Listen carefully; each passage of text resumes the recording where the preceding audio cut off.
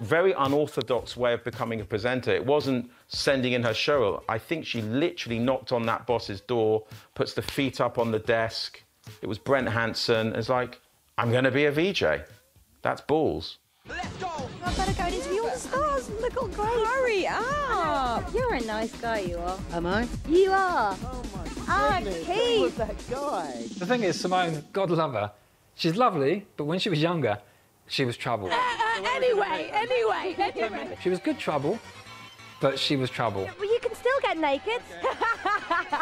Oh my God, it's all going off here. About enough of that. Are you okay? Yeah, You need some I'm looking after. Well, yeah, but I'm all right. Simone mentioned this thing where we played pool with Snoop Doggy Dogg. It's Snoop, Digo Dub on MTV, doing things with my baby girl Simone. Can't you see? I lay it back. Busta Rhymes leaving an answer phone message for her. Yeah. It was an extraordinary time, and I still sometimes don't believe that I lived through it. Simone Angel breaks the Prodigy Smashing Pumpkins. There's 50 notes in that for you, Simone. You wanted to say you'll get your hand all greasy. sorry. I've not watched it for about a week. Will you talk to him for me? Will you?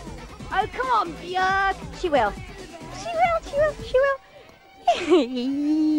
It's coming Saturday, 5 o'clock CET, time for dance. Don't mess with Alan the Dictator, because he's the top boss here. Alan the Dictator, top man.